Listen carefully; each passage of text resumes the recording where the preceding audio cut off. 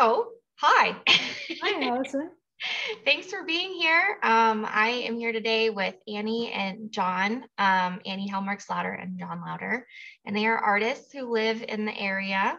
And I'm super excited to talk to you guys about your work. My name's Allison Bowman. I'm the administrative assistant for the Arts Council of Johnson County, and this is our Creative Conversation series. So let's just jump right in.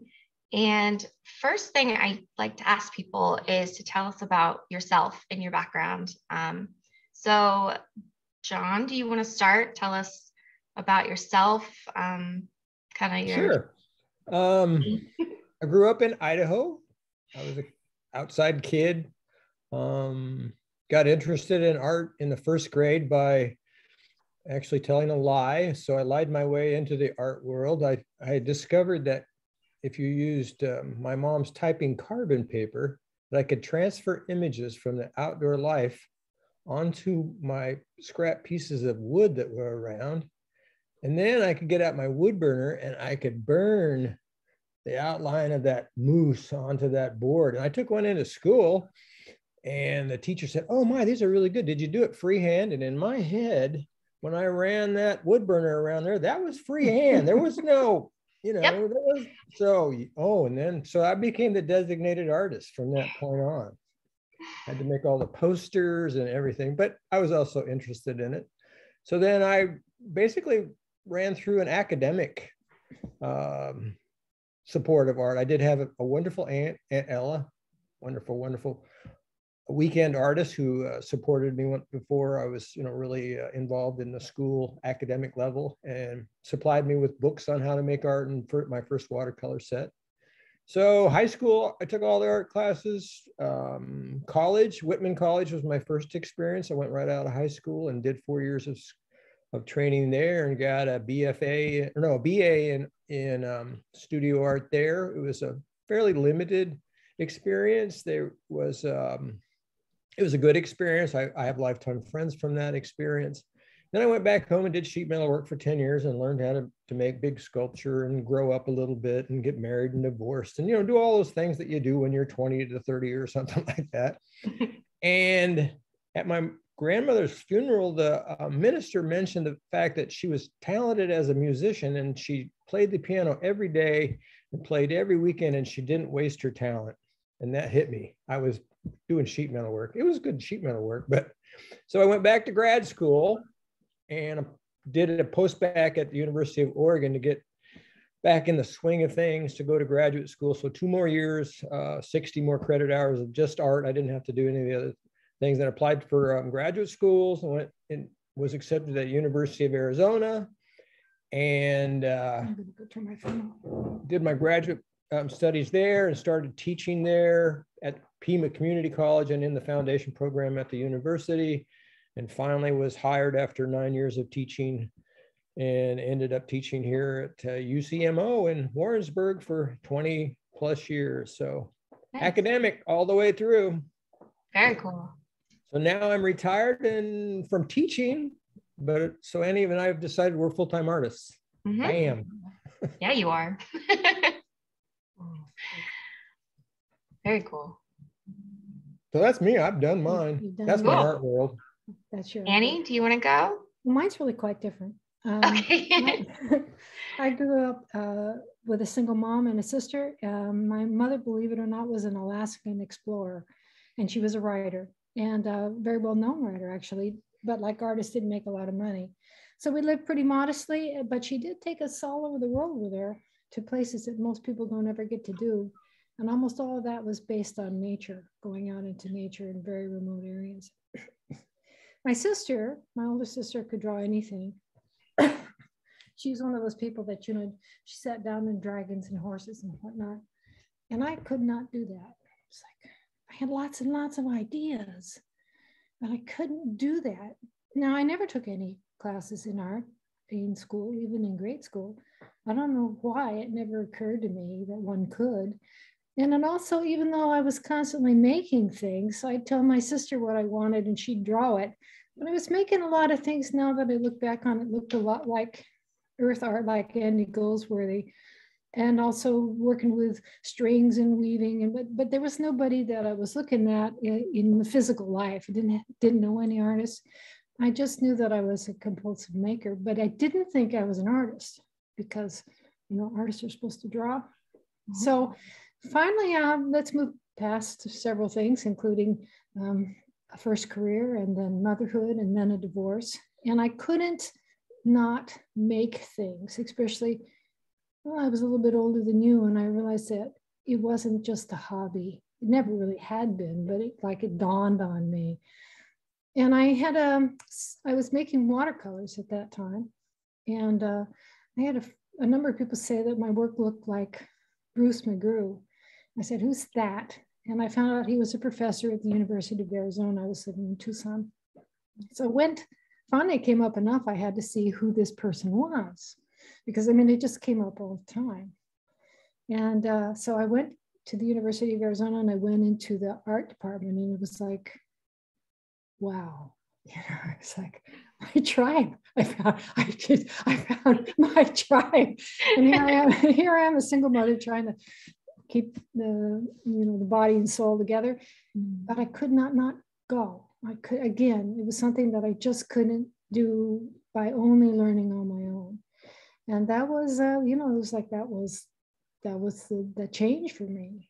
It's funny, I ended up being a drawing professor for many, many, many semesters before I became a painting professor. It was like, it's like, I realized this is a skill one can learn, but all that stuff it's interesting for me as a mature artist that it becomes less important, not more. Sometimes I feel I have to unlearn what I learned when I was teaching it. Because there's a lot of things about accurate perceptual skills that as an artist doesn't interest me. Mm-hmm. So it was a long, circuitous route. So my first art class, I was about 35. It was like, wow, but I never turned back. And the truth is, I had been doing it all my life. I just hadn't claimed it. I hear so many people that say, "Oh, but I can't. I wish I could do that, but I can't draw." You just want to take them by the shoulders and sit them down and say, "Just ignore that, please." Were you a student in one of my classes for a day? For one day. One day before you guys really knew each other, and we didn't know each other. We didn't know each other at all. You were the teacher, and he was a graduate student who had just graduated. I was a graduate teaching assistant. Weren't you teaching for Colescott for that? No, that was a summer class that they'd given me to teach painting. Anyway, I went in and got all my supplies, and I remember thinking, "Oh my God, this is." I'd never taken a painting class, and summer school class, and it was so delicious watching him squeeze out a big tube of yellow paint. I will never forget it. I was like, "Oh Lordy, that's amazing." Well, I go home after the first day, and I have a call from my sister who lives in Alaska. Most of my family lives in Alaska. They still do wild, crazy things. And she said, "Well, if I send you a ticket, will you come up and run a river with me for 6 weeks?" And I was like, yeah.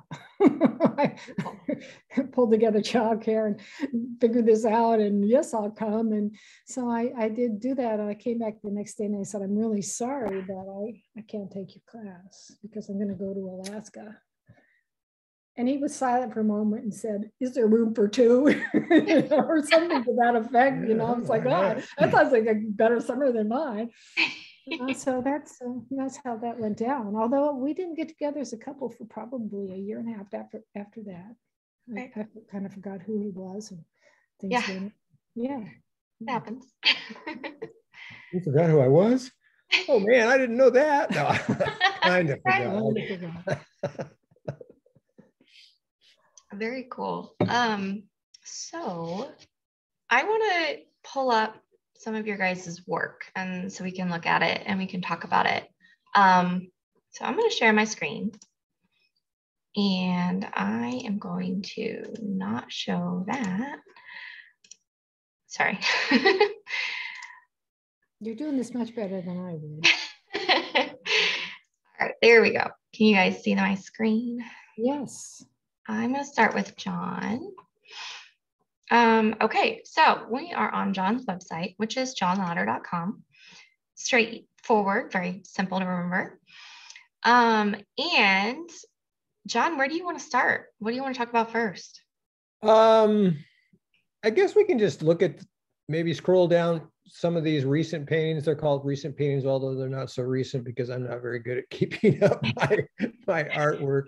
But anyway, let's stop on this one. And that's actually a public works piece for the Cancer Center at the, what was it? Indian Creek, Kansas Medical Center. Indian Creek campus. They had some public money, and Sherry Liddy connected me up with this painting, and they wanted a painting about that creek which is the namesake of their campus, which is close to here. So Annie and I went over and we spent a couple of times painting on location, and finally came up with this spring painting. And it's one of my, I call them satellite landscapes, or whatever. I guess satellite's easiest, but this idea of the contemporary artist, contemporary landscape viewer, we look at, the images of our landscapes on our laptops, on our phones, on all of these devices, but we can also pop right on those devices and we can go to Google Earth and we can look at that landscape anywhere in the world. We can just zoom in, and I'm a map nut. I go on Google Earth almost every night. I was looking at, you always have been. I was looking at terrible mines in the Philippines last night. But anyway, they're so beautiful. But God, red lakes, that's just gross. Anyway, back to this. So I started this series of landscapes, traditional, but then countering it with what it looks like from above to give the viewers some sort of sense of that we're looking into this image, and it has a different kind of feeling. And it can be very beautiful from above, or it can be not so interesting. The interesting part of this one is they wanted it to be, I think, more like this, because there's actually a car lot right on the left side, and then there's a restaurant on the right side. And there's a freeway. And then there's a freeway right over there on the other. I mean, it's right in the middle of the state line of Kansas City and Kansas. So anyway, that was what that was all about. But tailored to the client's needs. Right. Very specific, size, everything precisely. Yeah. I see down here, it's pretty big, 84 Most inches. of the public works, generally speaking, are fairly good size for the two-dimensional work. I mean, I shouldn't say that. That's one of the places where you can actually put large art. It's harder to place larger art than it is smaller art. Obviously, in a gallery, more clients want to carry it out than have it delivered. Yep. Let alone having wall space for it. Yeah. So the first, so the rest of the ones on this page are basically, it's another example of the satellite image. And this is Great Dunes National Park in Colorado. Annie and I went and camped there. And this one I added additional parts that we can talk about. Let's go back to the sand dune ones. In the art world, we have this idea of the landscape or the view, this ellipse of sight and or sight lines, the edges of where a rectangle so the blue and brown line on the edge is kind of the edge of the view of the landscape, and the lines down below correspond, so you can see that cone of vision that we have. So it's just another way to connect the two different pieces. Okay. Oh yeah. Okay. I get it. Very cool. What I want to add to these is John and I, we're very much perceptual artists in that we want to be sincerely in contact with the places we make work about. So we spent quite a bit of time at this place. Well, not quite a bit of time, about 4 days, but enough to do quite a lot of little paintings. I guess I think about the time we spend, not so much in how many weeks, but whether or not you're out there really working on the land. And John, in particular, spent time climbing the sand dunes. If you've never been to this national park, it's a stunning place. Yeah. So those little pieces are done on site, and they may or may not be used in the final, usually not in the final, the piece, but they are for gathering information.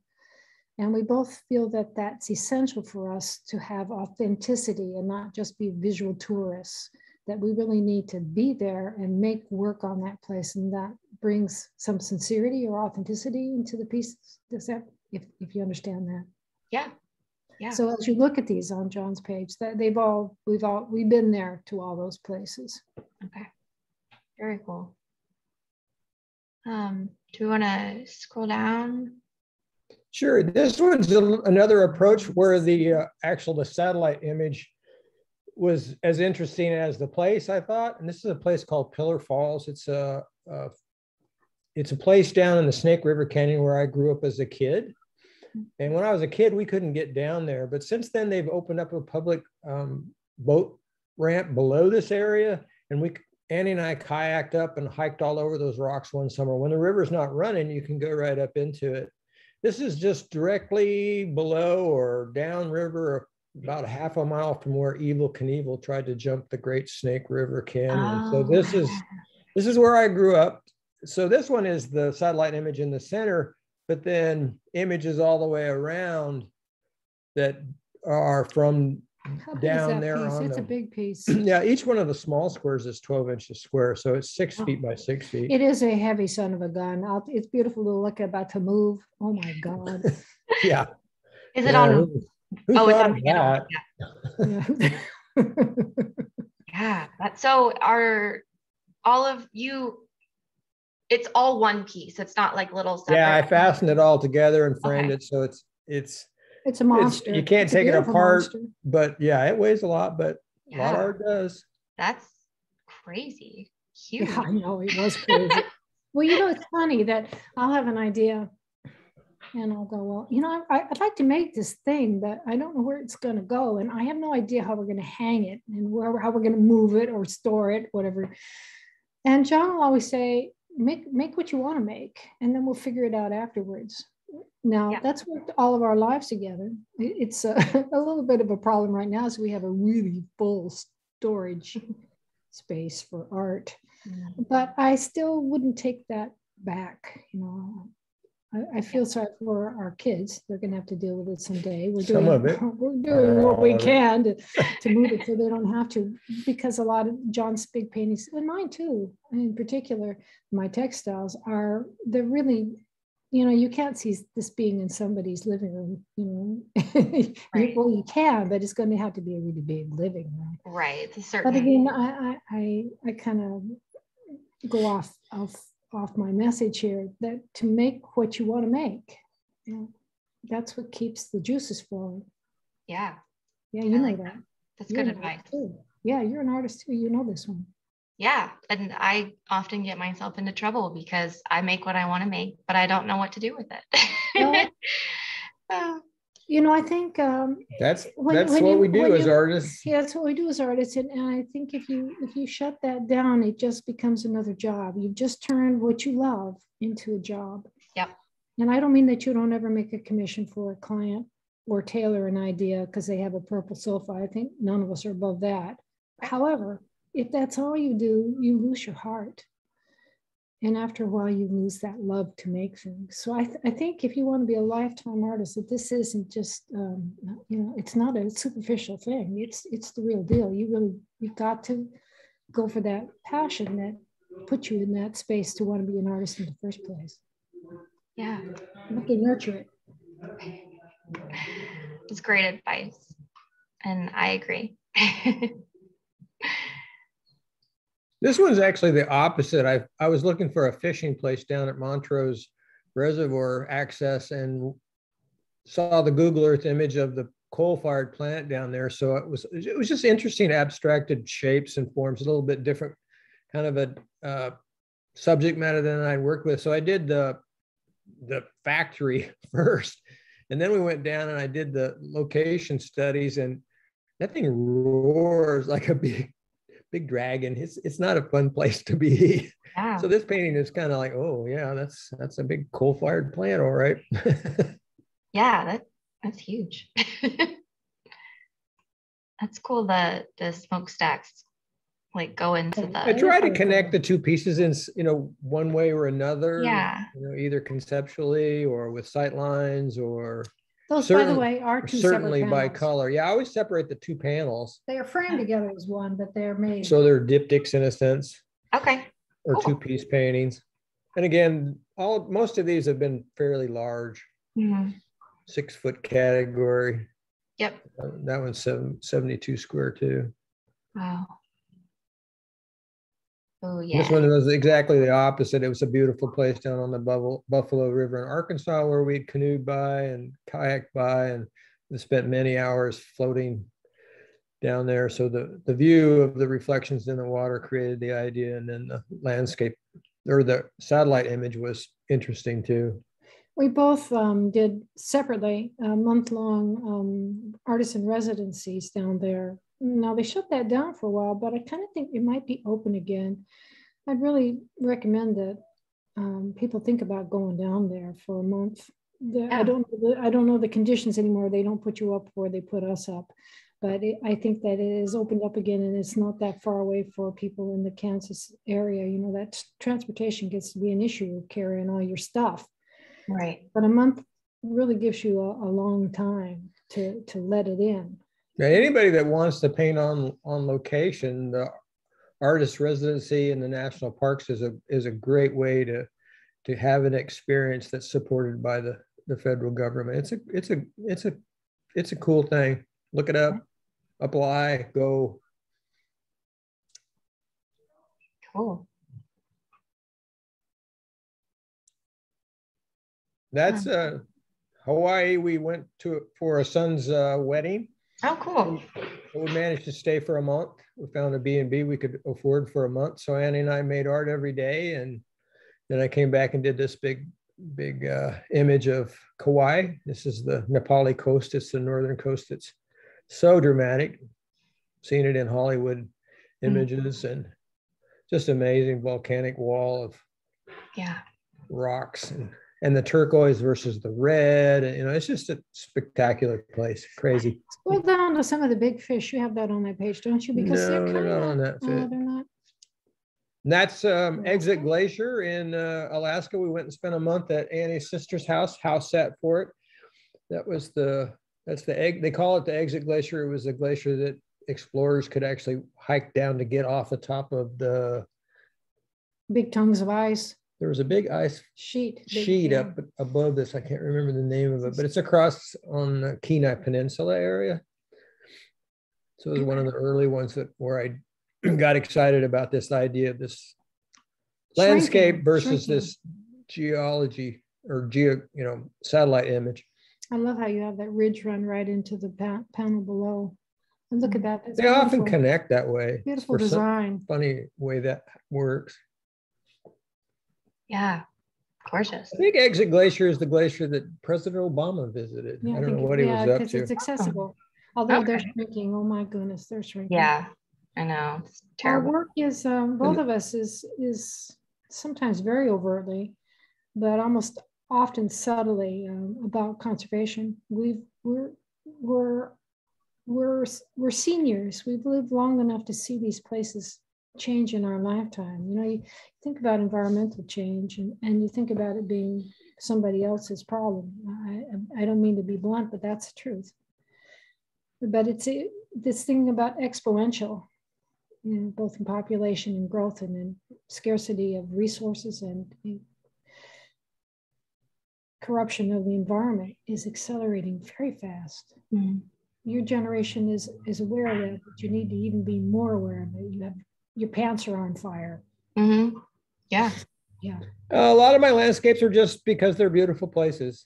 So this is a little thing called Clear Fork Creek over in the Knob Nostra State Park. So just a place where we go and paint it a lot of times on location, fish there, just a close place. So beautiful fall imagery that I wanted to paint. Yeah. I love the oranges and the yellows in this one and the blues. Thank you. So that it's always all about color and value and all those art ideas. That's what we make art about mostly, if you want to stop and think about it, and what we love. I mean, it's so much easier to make art about what's interesting to us rather than trying to maybe chase what we think the rest of the world is interested in. You know, you'll never catch up with that. You got to just go ahead and be honest with yourself and deal with what you really are interested in, and it'll be more authentic, I do believe. Yeah. And although a lot of these pieces that John's talked about so far are pretty spectacular places like, the Buffalo River is just amazing. And of course, Hawaii is amazing. But as he said, these are just, you pull off the road anywhere in Missouri that a creek goes. Mm-hmm. Walk out your backyard and see the leaves changing. There are always things to paint, and they're just as valid as the earth shakers. They're just as beautiful. Yeah, I agree. And this next one is one of my favorites. Yeah, you like this one. I thought you did. It's a big one too. Yeah, that's down in Cave Hollow. I used to teach plein air classes there, and we had a winter. I don't remember, when was that painted? It doesn't say. Anyway, it was almost not a winter, so I had this idea to paint fall into spring and just skip winter. So this beautiful curve of the creek made for that kind of a travel through kind of idea. So here we go into fall, and now here's spring, and we skip winter altogether. It's like some people go, "Oh, that's great," and right. I don't like winter. But yeah. So that's just more of a beautiful place, but it's also sometimes for a long time, and I still do, I'll grab subjects from those places, like the Jack in the Pulpit, and I'll blow it up bigger and put it right over the top of the landscape. The scale out of place doesn't necessarily have to be accurate for me in my conceptual studio works.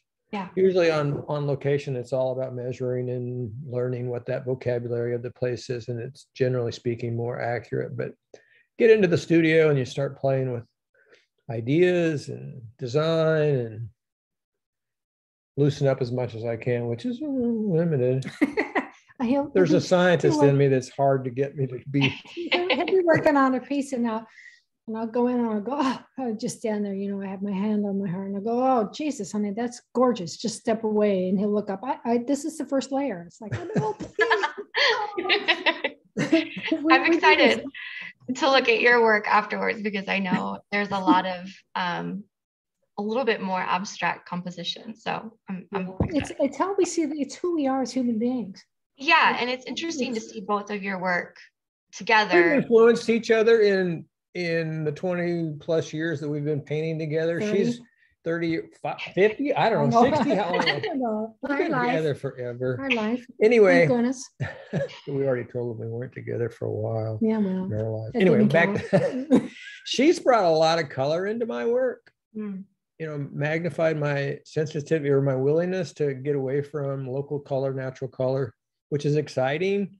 And I feel like maybe I've put more space in some of her work. Yeah. So it's a complementary kind of support of each other, although we're very similar artists in a lot of ways because we're very similar people. Well, when we met one another, one of the first things he says is, come home with me and I want to show you my work. First thing I said. It was very soon. And let me show you my etchings. Yeah. And I thought, oh yeah, right. No, but really. But she did. But he was so tempting that I did. And that's exactly what he really did too. Is he started hauling out all these paintings, and it was very exciting because, number one, I recognized immediately who he was. It's like more than any conversation or any other kind of thing we could. It's like I know you. I know you. I see that, and I know who you are. And the other one was that I recognized the places he'd been painting. And Arizona has a lot of public lands. I mean, a lot of public lands. Here in Missouri, you want to go to where there's a state park or maybe a park, but the chances of going to the same place in public lands that another person has gets pretty small. And I knew where he was. I was painting on the other side of the rock. It's like I knew where he was. It was amazing to me we never encountered each other before because we were painting the same places in the middle of nowhere. It was pretty cool. Very cool. Small world. Ooh, Death Valley. New Mexico. Yes. I love that piece. Nope, that was purchased by the woman here in town, real estate agent. That's right. That's a place called Catwalk Canyon, which was mined turn of the century. and it's a slot canyon that you just literally cannot walk up. So they built a catwalk up the side of it to bring a big pipe from up above down to where they were not smelting, they were milling out the minerals that they were mining out of this canyon.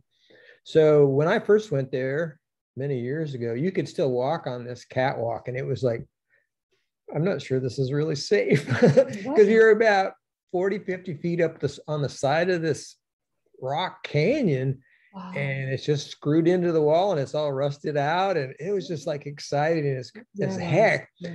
But finally it flooded again and it took it all out. Such a disappointment. But it was a... they still have it. It still exists, and it's still beautiful. But the federal government replacement is a lot more personal friendly, so it's a lot less exciting. It's a government program to specs now. Right. So, and you can only go up about half as far as you used to be able to go. So anyway, it's one of those dramatic, crazy places out west that are so violent because of gravity and water and loose rocks, and not as old geology as we have here. Mm-hmm. That's another thing I hear us tell stories about these places, because when you paint on location, you're taking in a lot more than you think you are. I mean, you may or may not end up with an interesting painting, or you may make another painting or not. But the truth is that you're assimilating. You know, I look at these paintings and I know what the canyon smelled like. You know, I can hear the sound of the cliff swallows and the silence, and smell the extremely dry air, and then what the water smells like. That they fill you up with so much reference and information. And I think that I remember, certainly for younger artists, when I was an art professor, that was, they didn't have too much outside of their own stuff to paint about. And not that seeing a canyon isn't your own stuff, it is your own stuff, but it's different than your hair color. Close that blind. Yeah, you're gonna close that window. Yeah, we're in this I'll be right back. Dramatic sunbeam. It's about to stripe across. Yeah, here we are. Like it's I know. Up on us, you know. I looked up and moving. And so my recommendation is go out and taste the world, all of it, emotionally, stories, places. So this is these works we're lucky. We've got this lifetime library. Mm-hmm. Not that I don't want more. I always want more. But that's, that was made possible because both of us are interested in being out there. Not everybody wants to be out in the woods. We brought kids from college out here for plein air classes, and some of them from the cities were like, "It's scary out here, Mr. Louder. I'm afraid of these creatures. Is there anything dangerous down here?" It's not that landscape has to be it. It could be it could be whatever if you're interested in putting together motorcycles, go sit in a motorcycle shop and work. Right. Whatever that is for you. It's not a right or wrong. No. It's just what you're interested in again. Back to that idea. Fill yourself up. Mm-hmm. Yeah, that was told to me when I was in college, because I was starting to paint plants, and I was like, "Oh, I know what a leaf looks like." And my professor was like, "Have you ever been to a greenhouse?" I was like, "No, I haven't." So we took a trip to the K-State greenhouses, and I did some studies and was surrounded by plants and learned things and just really absorbed everything. So everything is so complex when you really get involved in it. It's just so much more than what you imagined if you haven't been next to it or into it or with it or right. I guess the downside that I just put down is if you don't go out and fill yourself up, you don't have much to say in a pretty short period of time. Right. But the good side is there's no end to it. The more you see, the more there is to see. And you know that now. You've been to that greenhouse and you paint those things. And every time you go outside, you go, "Oh my God, look at that leaf." Mm-hmm. And that wouldn't have happened without you painting those things. Exactly. And it doesn't stop. I should give you the good news. It doesn't stop. The more you see, the more there is to see. It doesn't get boring. It seems infinite. Absolutely. Let's do a couple more, and then for sake of time, we can switch over. Well, I guess I want to talk about your satellite paintings again, but we can finish this page. We're almost finished. This is just a little side canyon up from the canyon we just talked about over in New Mexico, and it was just a beautiful spot. We hiked up there one evening, the sun was going down, and it's just one of those little magical places in a small creek with a trail up it, and it just came out in my head and in the studio in a way that it worked. Do we sell this thing? Is it with the No, it's still out. It's good. I want it. I'd like to bring it out and spend some time with it. It's so beautiful. It's in the shed along with everything else. Well, it's not a shed exactly. We've kept our work in sheds for years, but we actually have a real place now. Yeah, dehumidifier and temperature control. So had to bite the bullet. Yep, that's important. All right. So let's really quick switch over. This looks familiar. Yeah. So we were talking about your satellite paintings.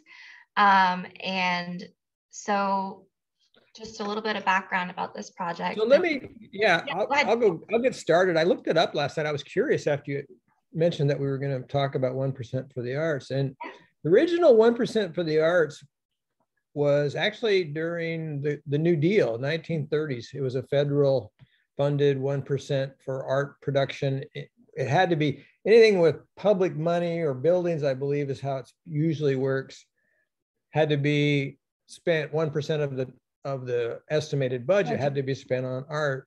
Yep. One of the first cities to start doing that was San Francisco, and that was, I think, in the 70s. The first state to do 1% was Hawaii. There's now 20 states, I believe, approximately, that do 1% for the arts. Missouri is not one of those states, but there's a lot of cities that do 1% of the arts or some other sort of percentage support of public money being spent on architectural spaces. Also have to spend money on art. So Kansas City is one of those that has a 1% for the art, and they've had it since 1986, I believe, or 84. Anyway, in the mid 80s. So they've been doing that for a long time. And of course, everybody should know by now that Kansas City is building a new airport. Well, that's a pretty big deal.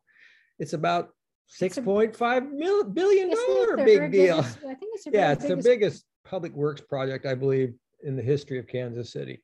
So 1% of 6.5 billion is like 6.5 million, I think, something like that. That's a lot of art. So everybody got excited about the 1% for the arts, and they hired, I don't know who the individual is, but they hired somebody to administrate this proposal, to ask for RFQs and choose the artists. And they did a very, very good job, I believe, in the process. They opened up some of the bigger ones, the bigger parts of the RFQs or the artworks in the ticketing area, which is a great big space. So there's public artists that actually make livings making large, expensive public art pieces for those kinds of spaces. Parking lots. And they opened that up at an international competitive level. Then there was a next call for art. I can't remember exactly how much the monies were there.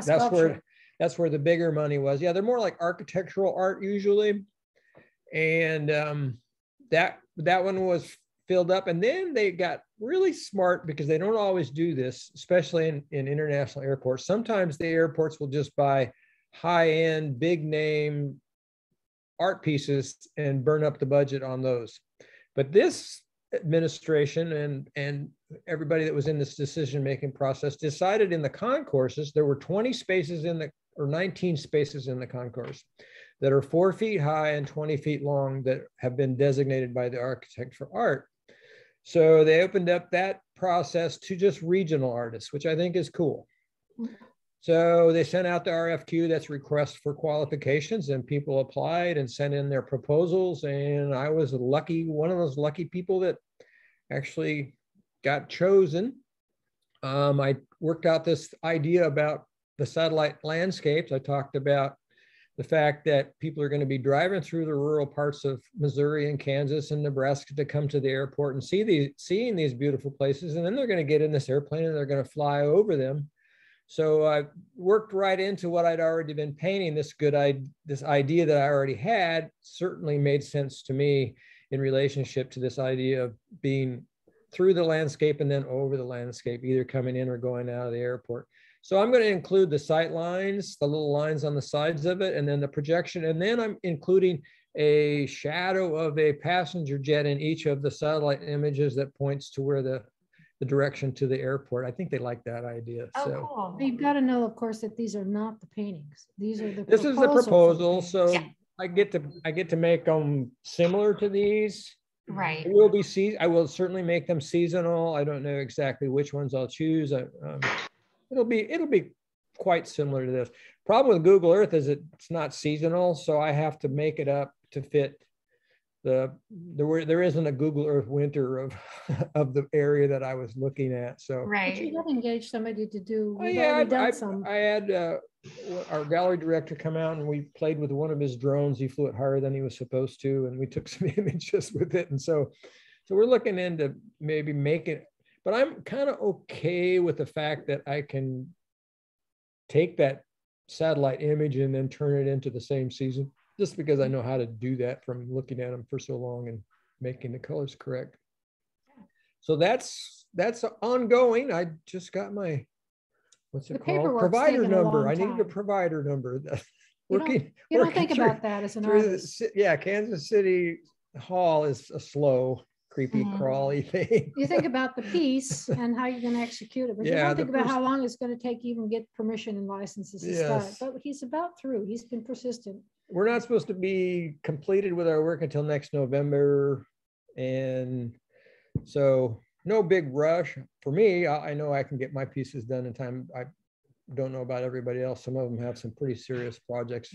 They selected a really nice diverse, not only as artists, but from backgrounds, group of artists. I was really excited about how they worked this out. It seems like a really good artist selection process for the airport. And they had curators that weren't from here at all, so they were really doing everything they could. The selection committee was from all over the United States, and shouldn't have been any biases in that.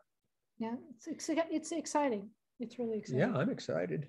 Yeah, congratulations. Thank you.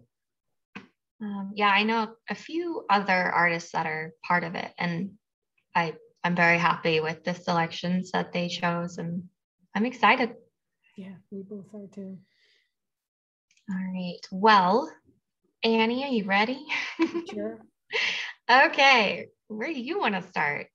Why don't we go with the third one from the left, because those are some of my more representational works. And if you click on that image, it'll take you there. I hope it doesn't give you too much to load through. Oh, go down. Sorry. We'll stay on this page. Okay. I do a lot of work. Let's go up. Let's go up and stop right there. Is that? Yes. All right. The one that was on the very first part of the website page, this is not it, and that was much more representational. Again, working plein air. When I'm there,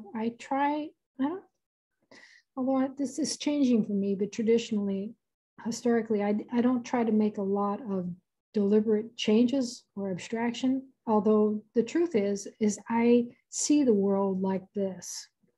This is when I go out I can do a landscape that is very representational. I can sort of squeeze myself down into that, but that is really not my personal experience of the land. I think I had to learn to do it the other way in order to believe in my own vision. But this is, even when I do a landscape, this is pretty traditional for me, the one that we're looking at right here. This is a series that I did about 3 years ago. It's called Crow's Wood, and it is just from one of our local reservoir camps down here in Missouri, not very far away, that we love to go camp in. And I did a number of plein air pieces. This is not a plein air piece. This is a studio piece. I had gotten the information that I needed. I didn't work from photographs on this. I prefer not to, although I'll go into that. I'm doing it a little more now with models and people. But I wanted more work perhaps from the work that I worked from and the experience that I had. Photographs give me too much information. You know, I find myself doing the scale and the colors that I see reproduced. And I really, in the photograph, when I'm there, that's not what my experience is. When I was at the Buffalo River, I did a whole lot of landscapes that were red and orange, and it was in the middle of spring. There was no red and orange at all, but it felt red. I don't know if the emotional experience of the place was red. And it wasn't until I got home and looked at the pictures that I'd taken and then the paintings that I did on location, and I realized that the colors that I was painting weren't at all what were there. It was kind of, it was like a wow. I hadn't realized it was that dramatic.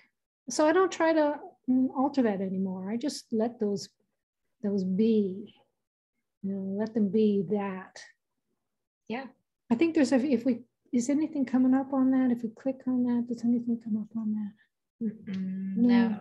No. Oh, let's see. Maybe I would just scroll down a little bit. Crowswood series. Nope. Sorry. It must be slow. It comes up on the sidebar. There they are. There we go. There they are. So these are more of that series. This Sherry Leedy Contemporary Art represents me in Kansas City, and she has this one on reserve. Okay. She likes, so she's representing this piece. And if you just want to click on a few more, and this one as well, sometimes they appear there. I will go to the same place. Many times they're almost exactly the same place, but the time of day or my experience. We were talking earlier about the more you see, the more there is to see. So I'll do one and then I'll go, oh, there's more here. And so I often work in series. It's not planned, but there's more that I want to do there. I want to spend more time there. I want to see what I can coax out of that, what I can allow myself to experience. And then they become a series. We can just look at the others kind of quick. Yeah. You want? She's got this one too. Okay. Nice. I love this one. I like that one too. Thank you, Allison. I like that one too. Nice. So this is just off the edge of an ordinary campground. We have a little travel trailer, very small, that we use to go and spend several days. It gives you a chance to get out of the weather, and not have quite so much to clean up, so you can spend more time working on your work.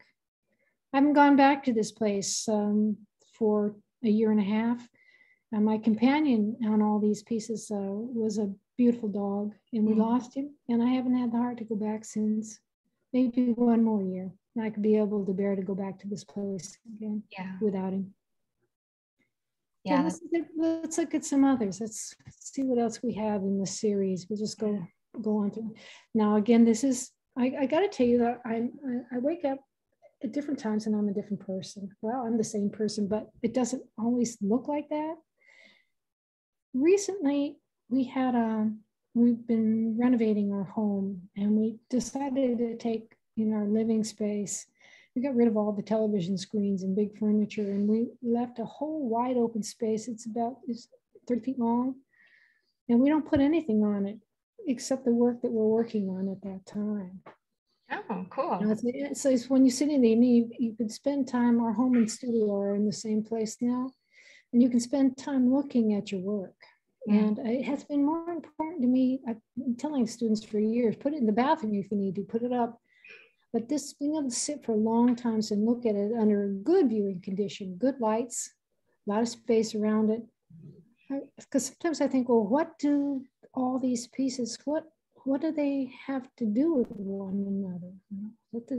And I realized that when you put them all up, it becomes very clear whether I'm working in textiles, which I love to do, or paintings, or representational, I put that in quotes, or abstract. Let's click down on some of the others just for fun in that series. These were out of my experience in Hawaii. Remember that he did those, the big cliffs, and I came back and I did these pieces, and they're all a series. Yeah. So they have a very different palette than a Missouri palette, for example. We spent a lot of time on the cliffs. So going back to what these works all have in common,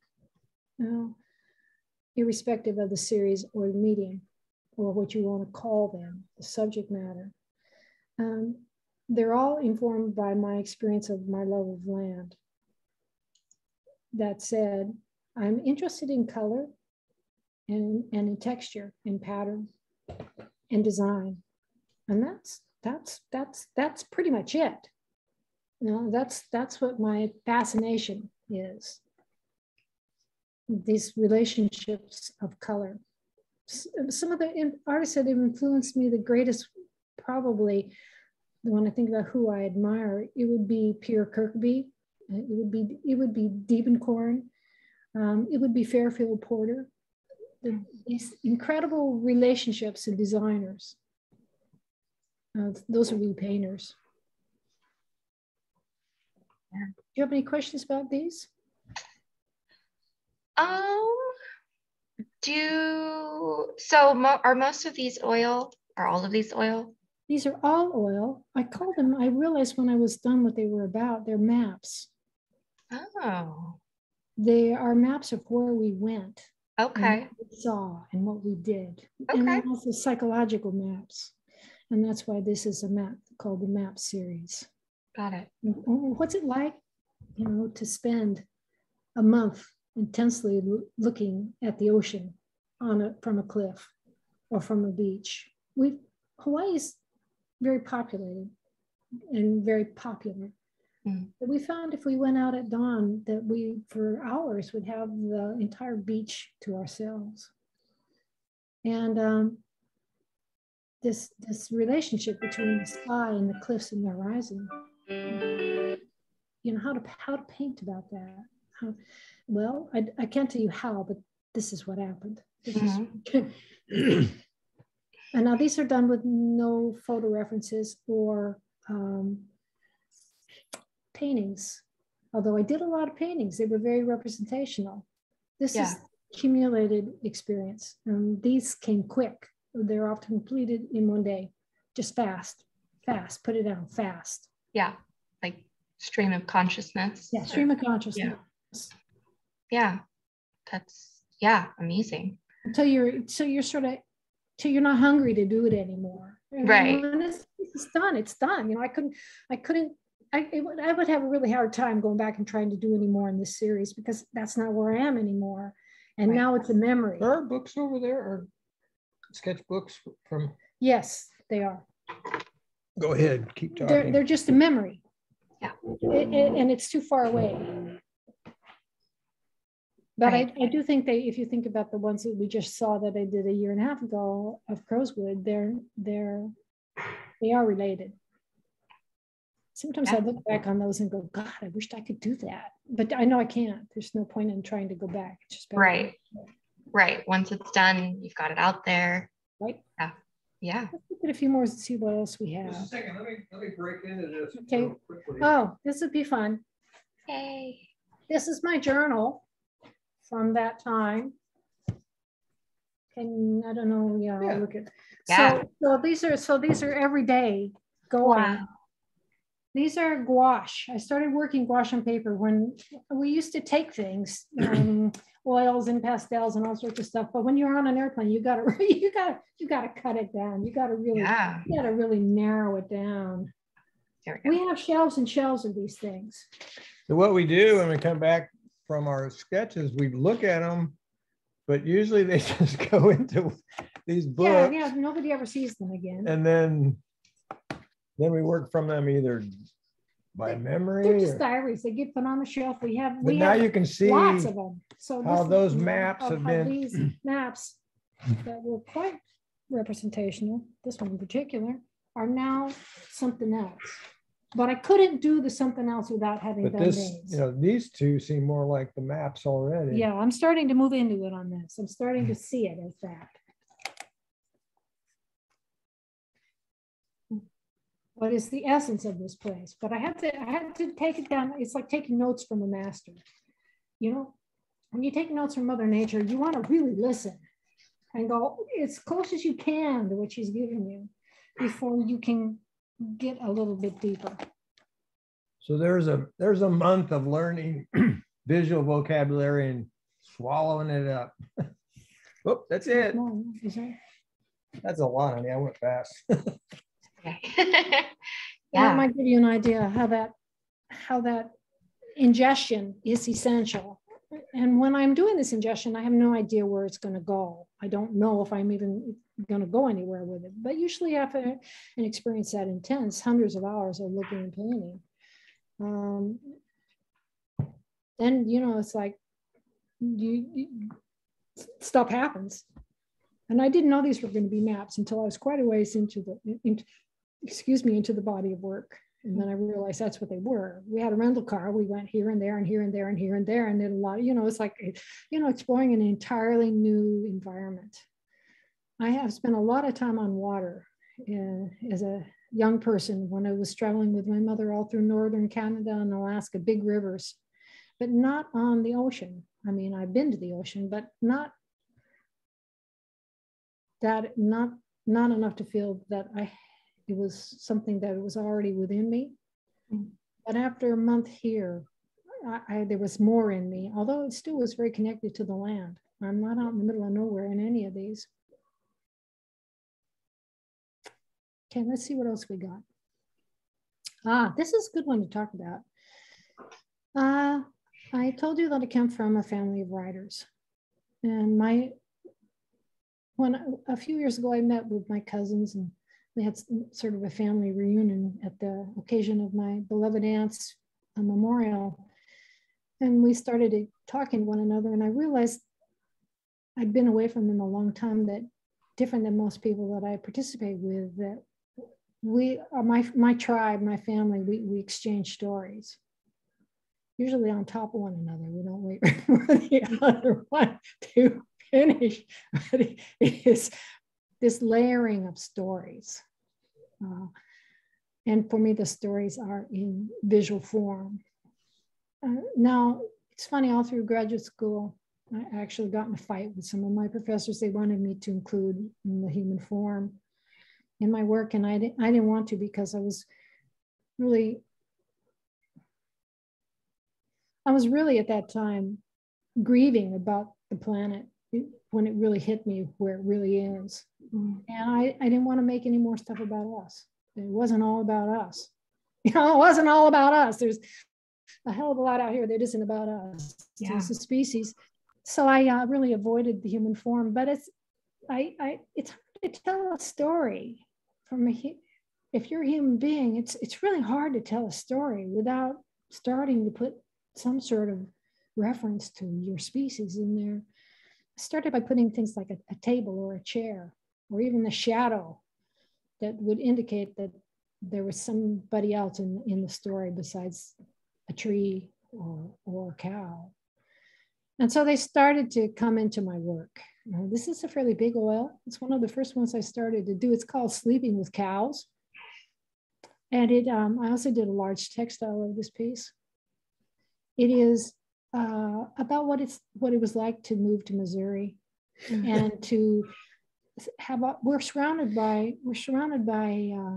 lucky to be surrounded by pastures and fields and forests, and we walk a lot, and we get to actually know in many ways the animals that live around us, including the herds of animals.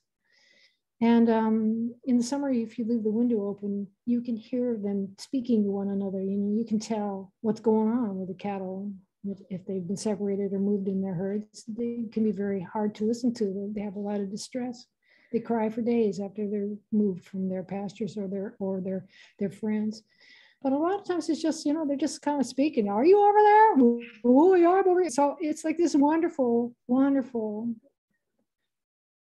body spiritual sense. When I see a cow lying down, there's nothing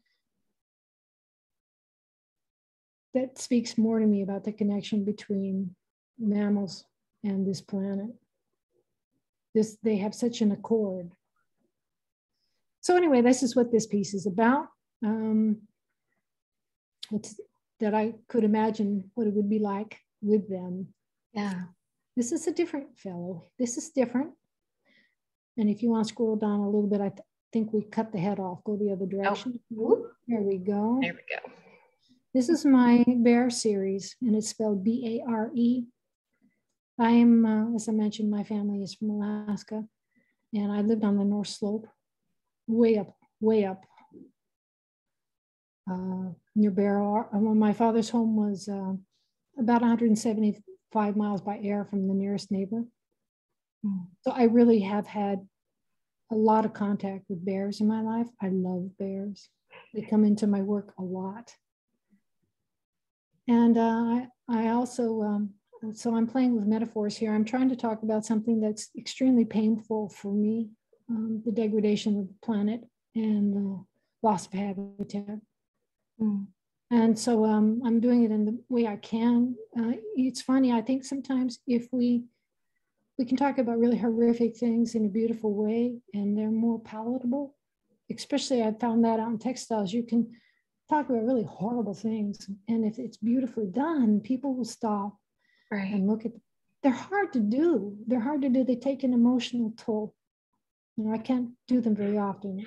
It just breaks my heart. But this is one of that series. And this one is called Casting Off or Unraveled. This one's called Unraveled.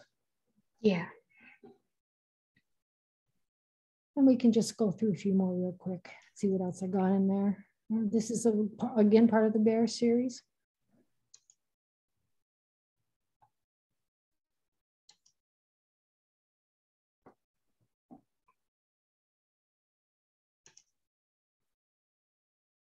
And this one is also the bear, one part of the bear series. I did a textile on this one too. Sometimes I make textiles for my paintings. I don't plan on doing that. It's just when I'm done with the painting, I'm glad I got to put that one in cloth. Yeah, I'm excited to look at your textiles. We'll do that in a minute. And then just some silly things. I go to Chicago to visit family, and you know, so this is kind of, this file has a whole lot of stuff in it that is not necessarily a related piece. Go down to some of the ones on the bottom that are charcoal. I'd like to show those. I love to work in charcoal. These are about 40 by 32, and they're from direct observation. Gorgeous.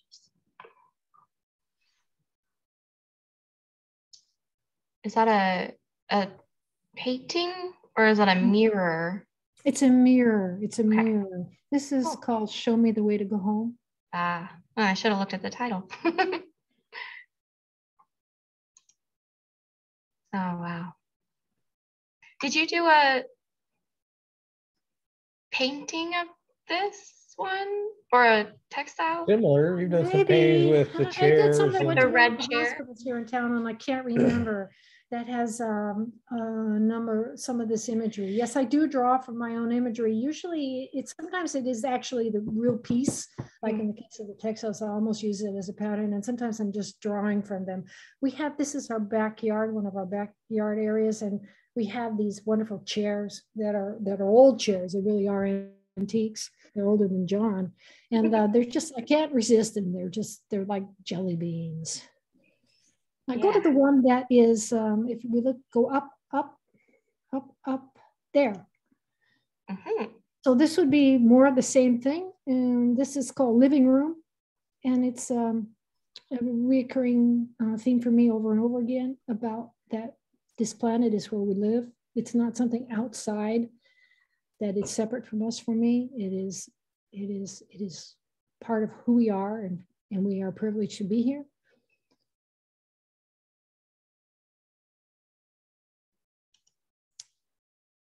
And then just stuffed on plein air, fun, starting to move things around in space, just silly things, nothing big, no big deal, just fun to make. Yeah. We won't spend too much time on this one, but this talks really briefly. Anybody want to go to the site and take a look at that? Working in plein air in Colorado, we used to go quite a lot. We didn't because of the pandemic. And now we probably won't for a while because of the forest fires. I hope we do still go back because I love to go to the high country. There were moose down in that area. It was the most amazing thing. Just wow. So that's how we work. I'm working with gouache. Okay. And all of these pieces are either gouache or pastel on paper. Oh yeah, I have one of these. I think I have. No. I may not have them all up. That's Alaska. Okay. Anyway, I have one of them. You do? I didn't know that. I'm just thrilled. Yep, I bought one from the Strucker Nelson West Gallery. Awesome. Anyway, not important. Let's keep talking about your work. No, I didn't know that, and I'm very pleased that you do. I'm complimented. Yeah, I love it. So if we scroll down a little bit more, do we come to anything? Or are we done with that one? I think, yeah, these are again gouache on paper. Oh, there are some of the thousands of that. Probably you did from this group. This is the Colorado group. That's the one that I own. That's just awesome. Love it. Gouache on paper is really fun to do, although these aren't on paper. These are on those pre-gessoed cradled panels. Yeah. And I started to move to that because I was getting too many books on my shelves, and I thought it'd just be fun to work on those panels instead, because otherwise nobody ever sees them. They just disappear into my book. And so these are on those little panels. We bought several cases of them and just threw them in the back of the pickup, and you just go out with 3 or 4 in your backpack every day, and then you do something, just grab them. And they're gorgeous hung together, like as a bunch of them together on the wall. We did a show at UCM when we came back one year, the annual faculty show. We did a wall. Oh, cool. There was a moose there that kept us, and a calf between us and our camp. And we couldn't figure out, we're just to the right, if you were standing to the right, there she was. I'm painting this thing, and I go, my God, there's a moose. If anybody's ever been with moose, they are very protective of their young, and they're huge. They are so big. So finally there was a road just to the right, and we waited till somebody was coming down into the campground, and we jumped out, and we kept the car between us and the moose. We just said, do you mind if we go with you? We're running along there. We're stuck here. And the moose did come after us, but we were able to get into the camper in time. We were fine. Yeah, we were fine. Wow. But it was a bit of a moment there. That's great. It was a privilege. It was a privilege. Yeah, they're pretty majestic creatures. That's some of the sand dunes where John did his work. Uh-huh. Yeah, they're just amazing animals. I still have a lot of these little pieces. I'd love to have somebody collect some of them. Yeah. So this is a gouache on paper. Yes. So I started working a lot in gouache. It was like watercolor, but more forgiving. And it's funny, I taught watercolor forever. I loved it forever. But at this time in my life, I'm not so into, it's not very forgiving, which wasn't a problem for me. It's kind of like a Zen thing or like a dance, you got to get your balance and then you jump and you got to stick with it. But I really like to start to put things down and then let them become as I paint. And so this allows me, I don't want to say corrections. It's not about corrections. It's about major adjustments. I can move things around with gouache and also use it transparently. So if I want to make a tree a different color or take it out altogether or make it bigger or whatever I want, distort that space, that the gouache gives you that immediacy. And it's not the original gouache, it's the acrylic gouache that dries and you can layer over the top of it. It's not the stuff that it's not designer's gouache, it's the more contemporary acrylic gouache. Designer gouache, when it gets wet, it all comes back up to the surface and gets kind of mushy. And I wanted really hard surfaces to work back into for both the creating of the work, but also the transportation of the work. Oh, there's one of my chairs. Oh, yeah. There. Yes. So I got a whole bunch of them on my front yard. Go out, and just sit down you got half an hour in the evening, you just do these. Yeah. There's another one. These are all on paper. Oh, here's a picture of the chair. There they are, those chairs. Those aren't the fun ones, though. Yeah. These are the Adirondacks. Right. These are the classic lowest chairs. You'd like that one. I love this one. that would be your kind of painting. I love it. I'm going to just look closely. So okay, we saw some of those. So let's go down one more time because I want to be able to talk about the textiles. And also the narrative work that I'm doing now. And yeah, let's talk about the textiles. Okay. I started doing the narratives and textiles quite a bit before I did very many things in painting that were narratives. And these are large pieces. This is a moderate piece, 60 by 60. They get to be bigger than that. And they are very personal stories, some of them. This one is called Waiting in a State of Grace. And the woman is pregnant and she's blue. So this one has a lot of personal meaning. People ask, how do you make them? Sometimes I dye my own cloth and all that other stuff. I know how to do discharge and whatnot, but sometimes I just get down to the basics really simple and use commercial cloth. I do a lot of overlays. I don't think we can see on this one. There's all kinds of silk overlays and hidden figures in there. You see it in person, but I'm not sure that you can see it on this. Yeah. I'm borrowing from signifiers, you might call them, from art history, you know, the Madonna and the angels, and the pomegranates represent fertility. Mm-hmm. Bring it down so we can see the top a little bit more. I think we'll the other way. There's a hidden figure. There she is. Yeah. So there's a lot of hidden figures in there. And I'm also starting to really take some liberties with the spatial relationships here. Again, this isn't a photograph, obviously. And I'm starting to segment it. I started doing this quite early. I love this horizontal vertical. I love this structure underneath organic forms.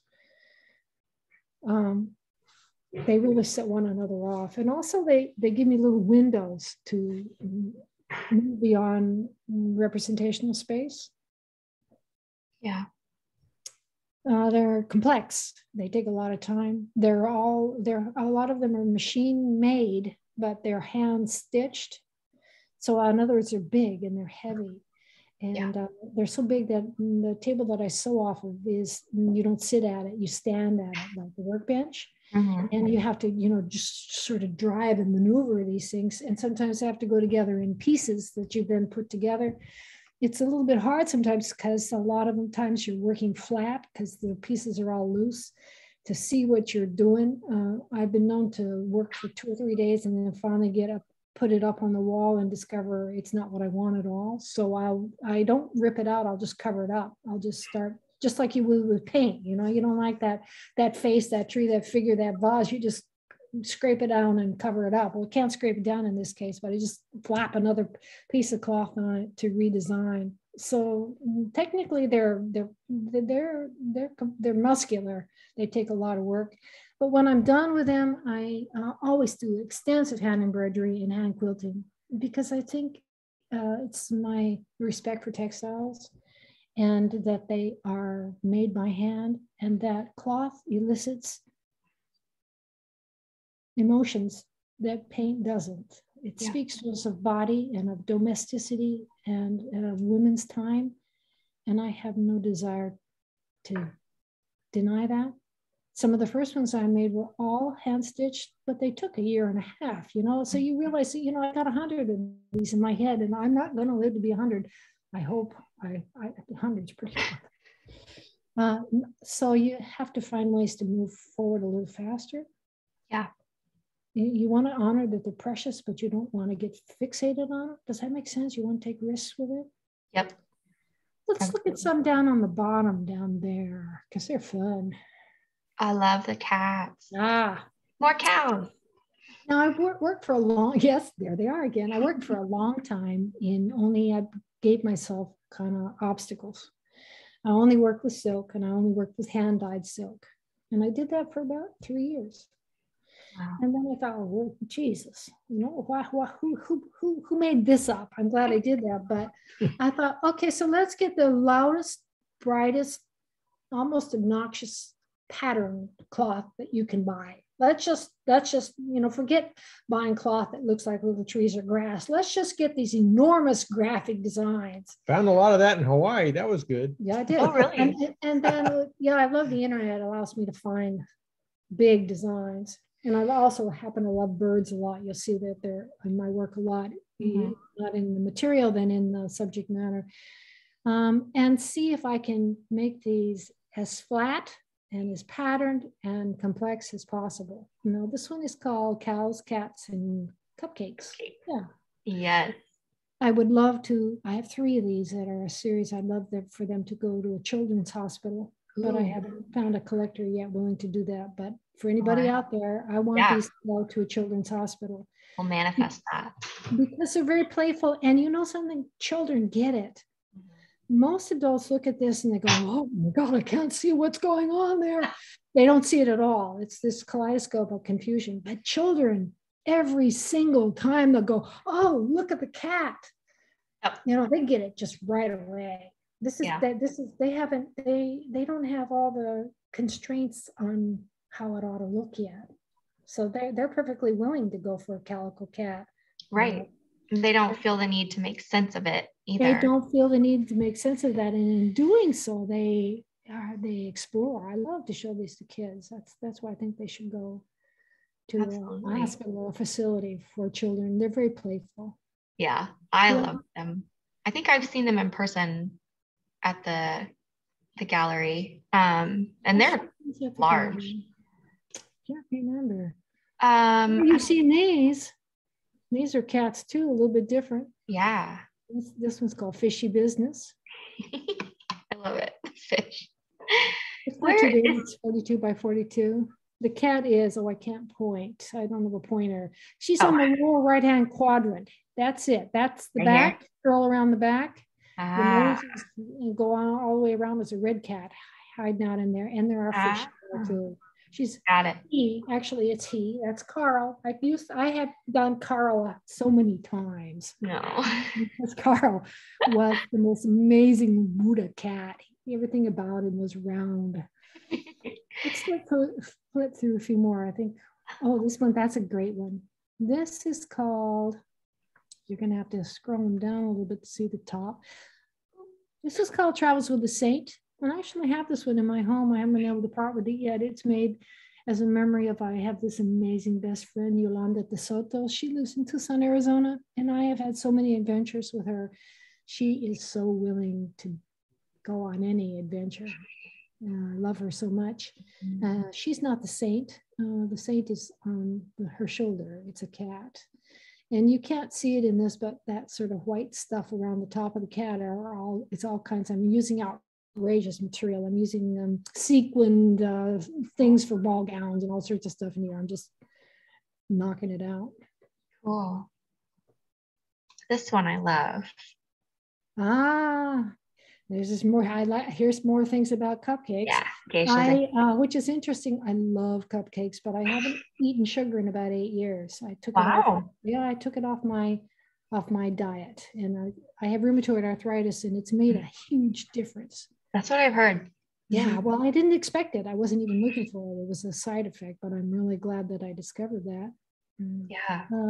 So these are geishas and cupcakes, and there is bling. Oh my God, there's beading, and there's sequins, and there's tassels, and there's, the tassels are a foot long. I love the tassels. I wrapped this thing up the other day trying to figure out how to wrap it up. It was, yep. So this is geishas and cupcakes. What else we got? That's a fun one too. I was a weaver for many, many years. I did large textiles. I don't think I have any of them on this site. Wow. So, but this is bringing in that. And this is all, I don't have any details on these, but these are all slashed and stitched, and they're deep. This is like 2 inches thick. I see that. And this is my experience of New Mexico, those canyons and those mountains that we went into. The canyons would be back in those mountains. You go across these big open areas, and then you go into these slot canyons. So this would be as you come down out the canyon into one of those beautiful alluvial fans with the incredible blaze of golden light, and then all the textures of the desert plants, all the grasses. I really like this one too. That's beautiful. I'd love to see that one in person. Do you still have it, or did you sell it? I do have it. I do have it. Cool. We recently moved them out of one room and then inventoried them all, so I had a chance to see what I still have and don't have. Nice. I like to live with this one for a while too, but I don't have a wall big enough for it without using our display wall, and that's a working space. Yeah. It is 60 inches tall. Yeah. It's a delicious, lush piece. Love the those colors. Down at the very bottom. They're a little bit different. See those 3 blue? Yep. That's a series. that, now these are all called Sleeping on the Edge of the World, and you can just kind of go through them. And they're about my Hawaii experience again, but they're a little more deep. They're not as playful. Yeah. They're a little spookier. Still equally as beautiful. Thank you. Gorgeous. What else do I have in there? Should we talk about the sculptures? Yeah, let's do that, because I have seen those in person too. And I didn't even know you were doing them. And then one day I went to the gallery, the S&W gallery, just for fun, because my parents live in Manhattan and I visit often, and I saw them and was like, who is that? And Amy was like, that's Annie. And I was like, what? So. Well, I love sculpture, and I've wanted to do it all my life. When I was an undergraduate, instead of studying painting, I wanted to study sculpture, but that's when my hands were really bad with my arthritis, and I realized that wasn't going to happen. Yeah. So I started with watercolor because I could hold a brush, and then painting and things go on. But they've always been there in my mind. And then the reason why not to do them, how to handle the tools, and I had this breakthrough when I realized that I could work with small tools. That you can actually get saws that fit a woman's hand now. You didn't used to be able to, but you can get drills. And so I got my own tool thing, which was really empowering. And I'm also working a lot of these with textiles. These birds and boats, this sad series. Yeah. Wow. The beading is beautiful. And is that crochet? I don't know. Yes, it is. Okay. and I think this is hemp. Okay. Or jute, maybe. Hard on the hands. Then stiffened with starch? Stiffened with, special stuff. Okay. And this is called the Requiem series. Requiem is a mass for the dead. And this one has again to do with my deep sadness about this planet and how what we have done to it. Yeah. Disregarded the sacredness of it. Again, when I do these, they're hard. They're hard. So then I got to do something like geishas and cupcakes. Yeah. There's a lot of. Okay, so those are all the birds. Okay, yeah, the ones that were all on the wall together. Yes, and in the canoes. But if we go down, there's another series on sculpture. Yes, these are the ones I saw. These are my novella series. I grew up when I had a home. When I came home, my grandmother's home was in Tucson, Arizona, and so I spent my childhood deeply embedded in the Catholic and also Hispanic culture. That's where I grew up. That's where my friends are and my background. And I didn't want to deal with that for a while because I really have a lot of respect for not stealing from another's culture. And obviously I'm not Hispanic, but nevertheless, there it is under the surface. You're not Hispanic? No. We have a grandson that is, but I'm not. And so when I was a kid, we used to go down to Mexico a lot. You just walk across the border. Did it on a weekly basis with my buddies, my playmates, children. In those days, we wandered around, did whatever the hell we wanted. We were free, like feral animals. And there was all these wonderful altars.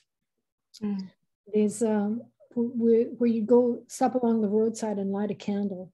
And they would be niches in the sides of rocks and walls and in cliffs. They were everywhere. And they all tell little stories.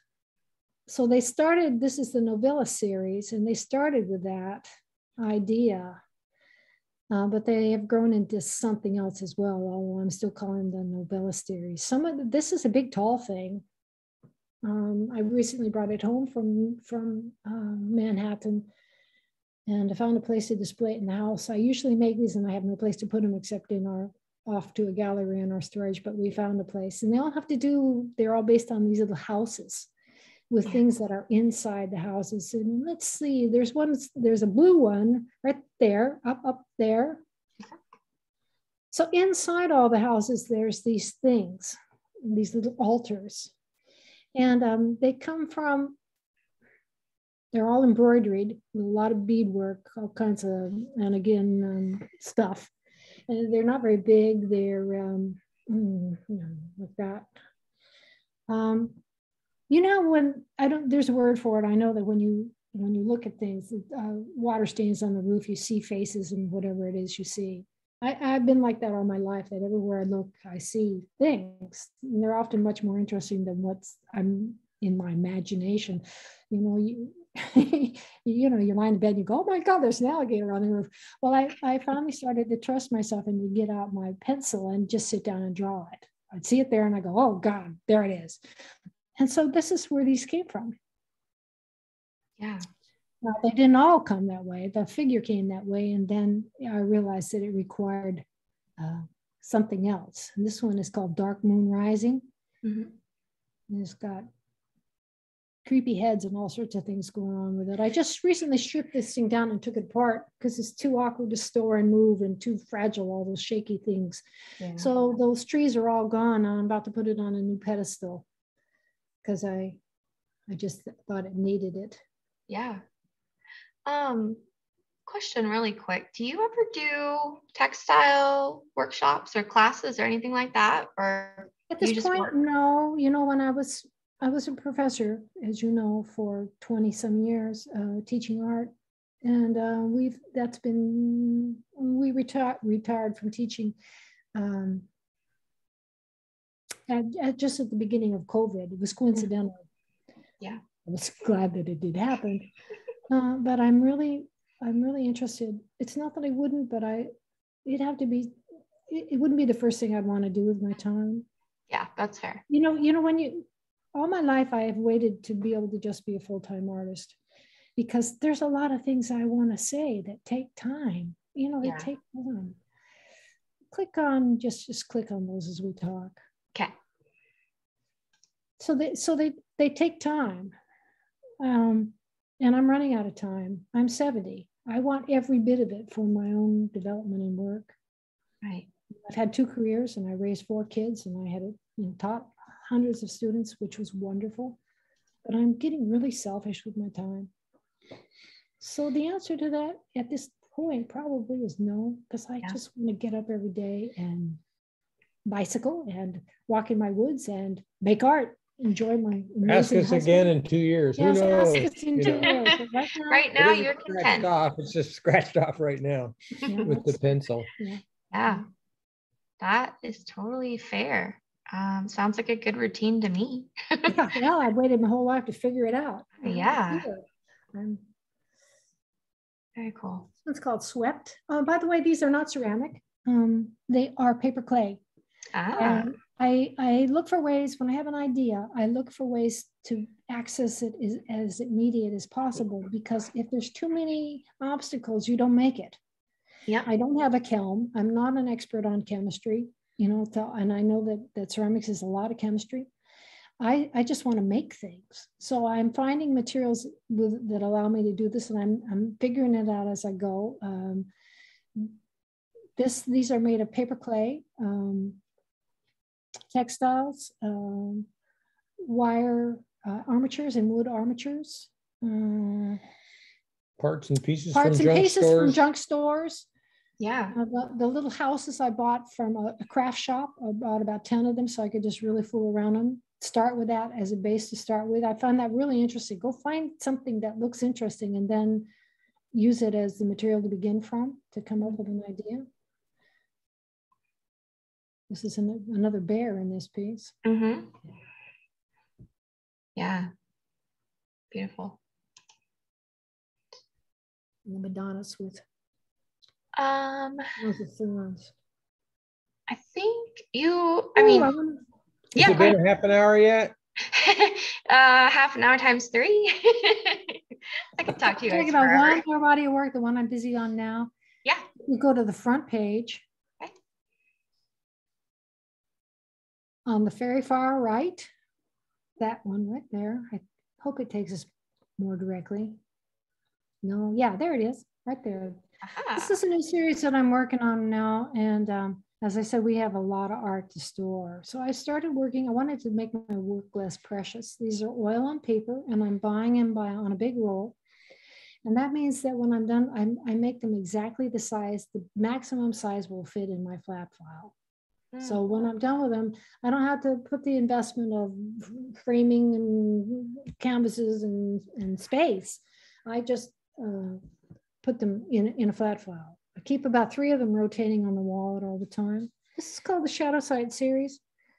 And Shadow Site comes from a term that is when they discovered Google Earth, they realized, as you know, that there was all kinds of archaeological sites that were discovered that had never been noticed before because nobody could get far enough back to see the pattern. Right. And especially when the light of the sun hits it at an angle, they cast shadows, and they are detectable, things that are not detectable when you're standing right on top of them. Well, I'm using that as a metaphor for memory and for story. Things that happened in places. There's another bear. And so that's what this series is about. I'm got one on the wall right now I was working on today. They've kind of morphed into another series, although they're very closely related, called Dressing for the Journey. And if we go down to some of the bottom ones, you'll see how that would work.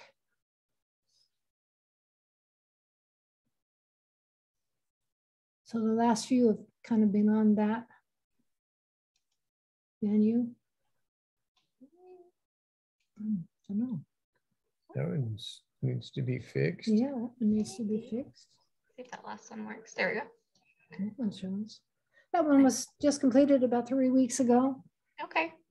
And they're playful and fun. Mm-hmm. This is my friend Yolanda again. She comes up a lot in my work because she's such a treasure to know. Don't get to see her very often. Wished I could. I'll get this And one. that's us in our travel trailer. An experience we had one night with this incredible fox screaming in the night. This amazing serenade we had. We were all tucked up in our little campers, and there's this wonderful gal out there singing to the moon. Love it. So some of them I know what they are, and some of them I'm not exactly sure what they're about. These characters just come from me. There they are.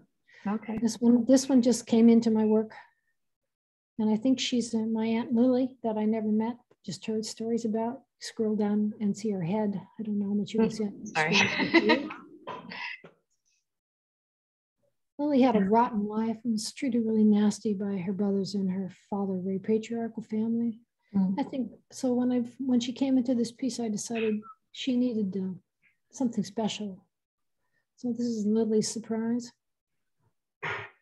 She's no longer alive. This one's called Clean Sheets.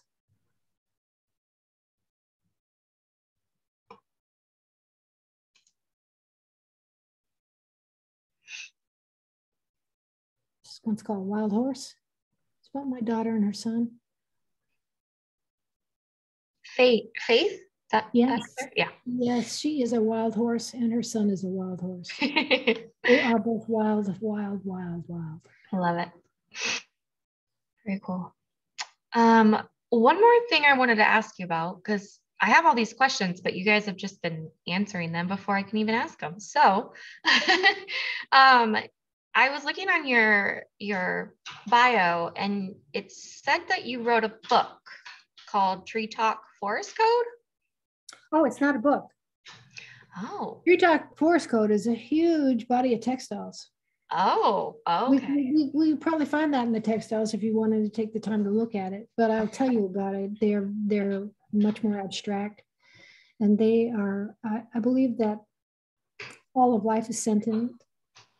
That includes the bugs and the trees and everything, and they all talk to one another. But how do you do that without it being syrupy? How do you do that with sincerity? So it's just not another new age thing. So I did a body of work of 12 quilts. They're 50 inches wide, 6 inches tall, approximately. And they're meant to be seen together as a body of work because they're like words in a sentence. And hopefully as they all go together, they make meaning. I'm sure I have it on the textile page for those who are interested in looking at it. And I write about these series also with those series when they're important. It is, I try to use other things than, I try to use rhythm and pattern and design and texture to talk about their communication with one another, these natural places. Okay.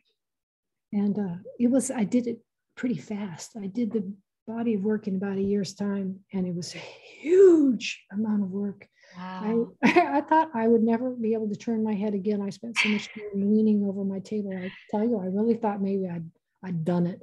Yep. I can move my neck again. I'm delighted to tell you. Good. But that's what that one's about. It's called Tree Talk Forest Code, and there is a catalog. I don't know if I made it available for sale. Okay, so that's what under your publications, that is the catalog of the textiles. Yes. Got it. Yes. No, I've never written a book. That role was pretty much used up in my family. That's right. Your mom and your sister. Yeah. So I probably I never went that way. I'm more visual. I mean, you're a storyteller in your own way. Yeah. Yeah. Very cool.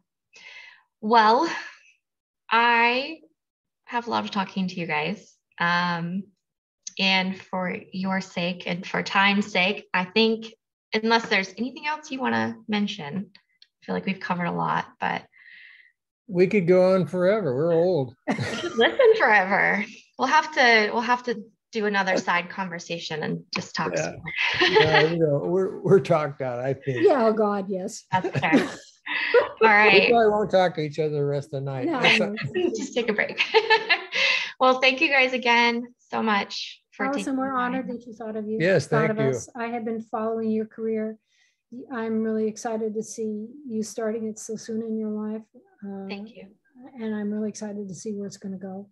Thank you. You both have been a huge inspiration since. Oh, thank you so very, very much. Years ago. So thank you so much. much. All right. Well, I hope you have a good rest of your evening and good holidays. And thank you guys again. We will. Thank you. Thank you. Right. Thank you, listeners. Bye, guys. Bye.